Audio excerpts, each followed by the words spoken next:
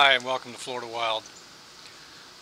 August is upon us, which means we've got about a month and a half left of this miserable, humid weather, and it'll almost be time for backpacking season. I'm going through my gear right now, dehydrating some food for the season, going through my hammocks, going through my gear, just make sure everything is okay. And I thought I'd do a video and show you my collection of hammocks that I've acquired over the years. The first two I purchased, and the other three I actually made myself. And anything you want to know about hammocks you can find on hammockforums.net. I'll post a link in the description and it'll take you right to the site. But when I first went on there, I guess it's back in 2011, there was a thread on there about newbie hammock setups and tarps and whatnot. And the hammock that kept coming up was the Skeeter Beater Pro, and it's made by Grand Trunk. And so it came up so much in that thread, I decided to research it, and I actually wound up buying that as my first hammock. And it's a great little hammock. It's perfect for anyone starting out, you know, to not spend a lot of money, see if you want to get into the sport. I camped just about all my life, camped in tents like everyone else probably, but in 2011 I stumbled across hammocks and it caught my interest, and so I decided to give it a try. So I've got the hammock set up. I'll show it to you. The specs on this hammock: it's 10.5 feet long by 5 feet wide, and the weight rating on this is 400 pounds. So probably a perfect hammock for somebody who's, you know, tall, heavy. It's got the weight rating you need. So with that, I'll go ahead and show you the hammock I got set up here. Okay, this is the Grand Trunk Skeeter Beater Pro. The first thing you're probably going to notice if you go on the website that this hammock doesn't quite look the way that the one on the website looks, and that's because I've modified it. And these straps right here, it comes with bungee or shock cord that wraps around each tree and then suspends from these little loops to keep the netting up off of it. I'm researching on hammock forums. I came across a mod that was done to actually run a ridge line inside, and so I decided to mod mine that way. And I can't take credit for that, but a guy named Grizzly Adams on Hammock Forums actually came up with this. I just copied the idea, but I'll show you how. As you can see here, on each end of the hammock there's just a little piece of grow game that I sewed actually onto the netting. I sewed a piece on the outside and also a piece on the inside to give it a little bit of strength. And then once I got those sewed on there, I just took a nail and heated it up with a lighter and actually burned a hole through it. What that allows you to do is I've got a loop on each end here wrapped around the suspension, and it actually runs in through that hole that I burnt in there, and then you can see the ridge line goes inside all the way, and that's what suspends the netting. Same thing on this side. So what that allows you to do is just use this like a, you know, traditional bug net hammock. So I'll crawl inside here and kind of give you an idea of how roomy this is. Okay, as you can see, I mean, it's pretty spacious in here. The only con with this hammock is, as you can see, there's just an abundance of mosquito netting on here. But that's by design. Grand Trunk actually designed this hammock to be able to flip upside down so that you could lay in it like a normal hammock without having the bug net if you so choose. And so that's where all the extra netting comes from, is because the netting is the same width and length as the hammock. And I just kind of made my own ridgeline organizer up there. But you can see that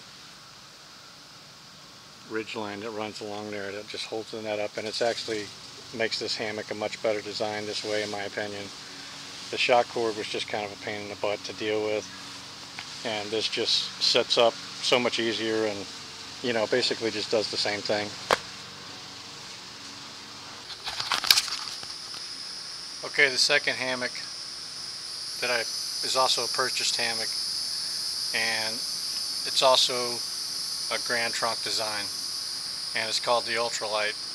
And main reason I bought it was a cheap hammock, and I wanted to try it out. You can find these hammocks for anywhere, pretty much anywhere for 20 bucks. I think I got mine for around $16 or $17 if you really looked hard and waited for this to go on sale. Sometimes you can find them on Amazon for around 15 bucks.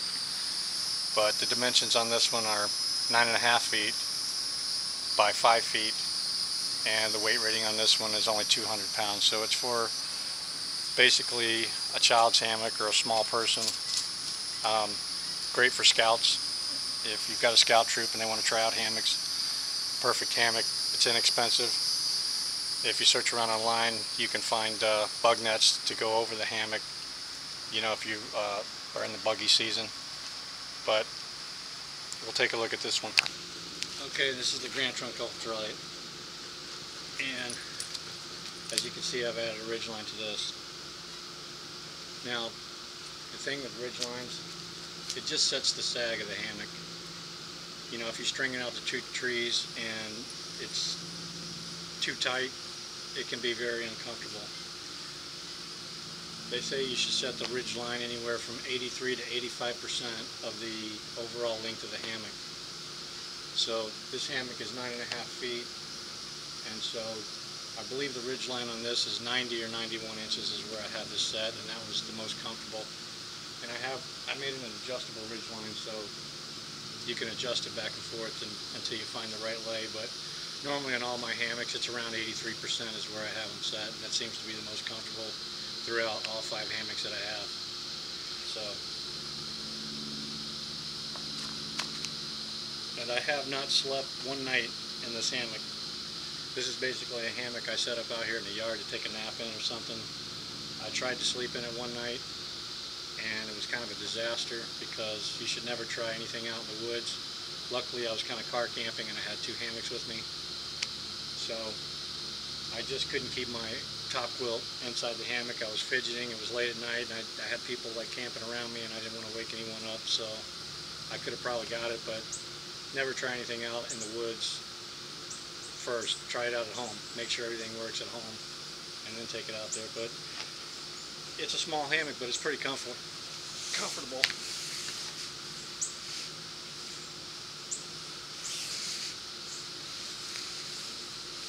You know, you can pretty much just lounge in this thing and take a nap. You know, it's nice place to sit. If you wanted to, you know, if you're a tent camper and you want to just take a hammock to lounge in during the day, this thing is light, perfect for that. According to the website, it only weighs 12 ounces. I think mine's probably a little more than that, only because of the straps. When you add the straps and everything, I think mine's around 14-ish ounces. But this would be a great starter hammock too. If you didn't need a bug net, if you're in an environment where you really didn't need a bug net, it's perfect for you. Or like I said, you could research online and, you know, either DIY your own bug net, or they have plenty of them for sale. So it's a great little hammock though. Third on the list is the first of 3 hammocks that I DIY'd.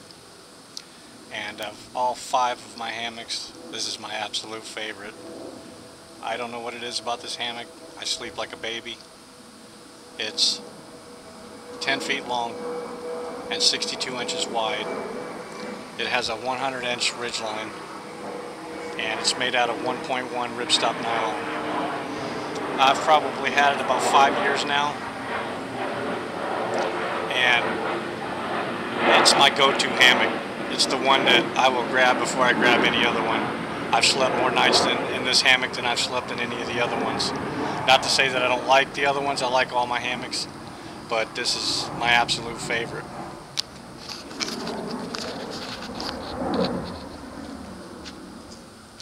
As you can see, it's got an integrated bug net. Like I said, it's got a 100-inch ridge line. I put tie outs on my hammocks. I think it just kind of opens it up and makes it, you know, easier to get in and out of. I will use these loops too for my underquilts.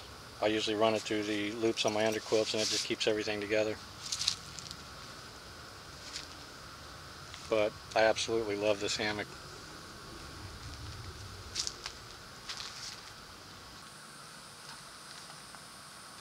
I designed this after the Warbonnet Blackbird as far as dimensions go. The thing I don't like about the Blackbird is the foot box. I just don't care for that. And I could deal with that. But I'm a head right, feet left guy. In other words, I sleep with my head to the right and my feet to the left. But I also like to exit the hammock from the left. With a Blackbird, you can get your feet switched to the other direction, but you can't exit from the same direction as the foot box. So that's kind of one of the main reasons I decided to design my own. And I've been much happier designing my own hammocks. I make them the way I want, with the dimensions I want, the material I want, and they just work for me. So I'll crawl in here real quick and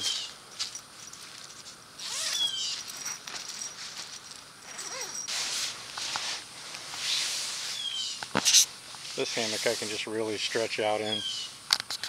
I mean, it's just the perfect lay for me. I love everything about it.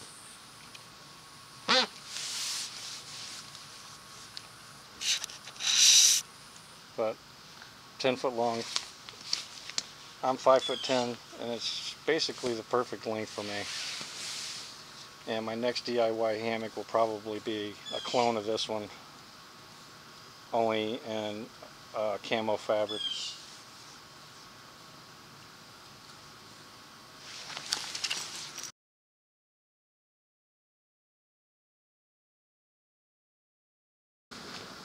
My fourth hammock and another DIY, and I affectionately labeled this the Camo Coffin when I posted it to hammock forums, and in a moment you'll see why. It's 11 feet long, 57 inches wide, and it's actually a convertible hammock. I can actually take unzip the bug net all the way off and stow it in the foot end.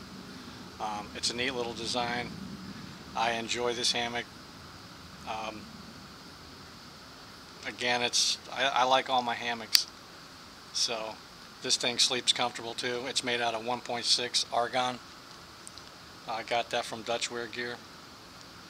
If you want to look that up, it's dutchweargear.com, and I'll show you this one. As you can see,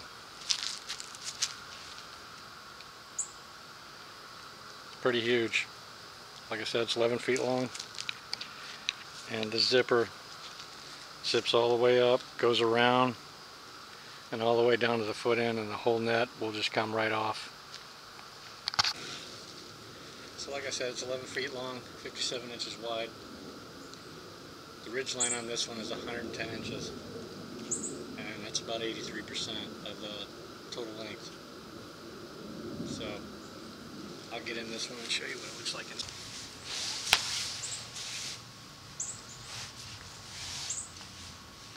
As you can see, very roomy. I make these little ridgeline organizers out of bug netting, just to stow your wallet, keys, whatever, phone. But this fabric is a little heavier compared to the last one, but it doesn't stretch quite as much. But that being said, it is very comfortable. So I'll get out and show you how the net unzips off. Basically all you do is just take one zipper, zip it all the way to the foot end, take the other zipper, comes up, hooks around.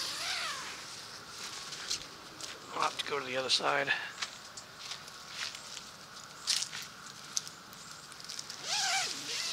and it zips all the way to the foot end on the other side.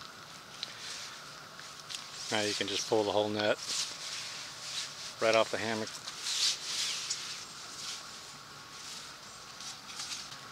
As you can see here, I made this little stuff sack that just stows the net on the end. There's a little loop that is connected to the suspension on the inside of the hammock, and it just turns the hammock into a netless hammock. I like this hammock for its versatility.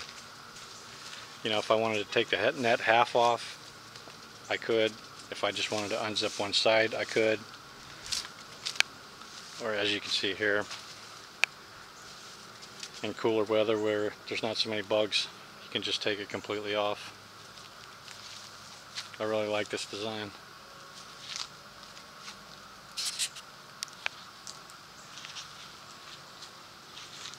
And that's the camo coffin.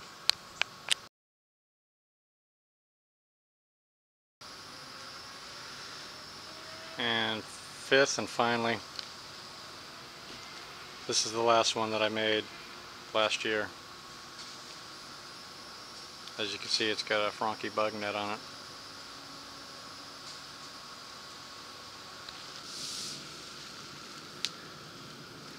As you can see, this is just a simple gathered in hammock with whipped ends. This bug net is actually separate.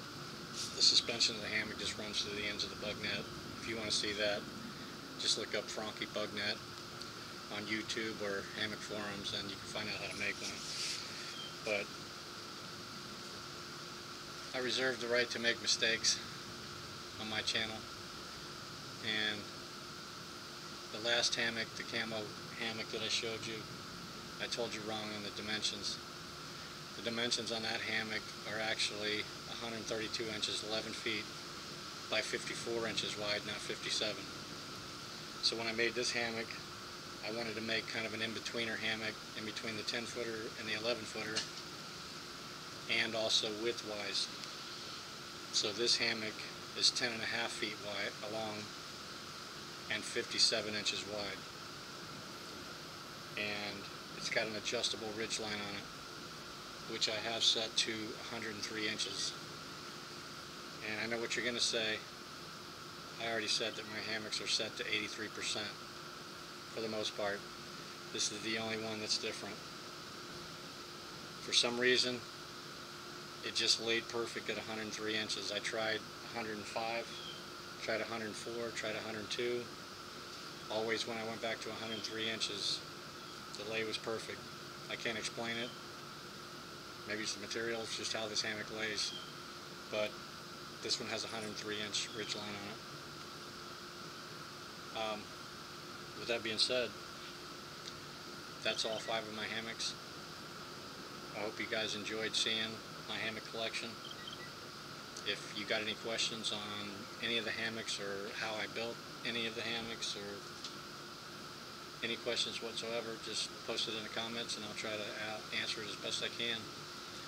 In the meantime, go get yourself a hammock, a tent, whatever gets you in the outdoors, and get out there and have an adventure. We'll see you next time.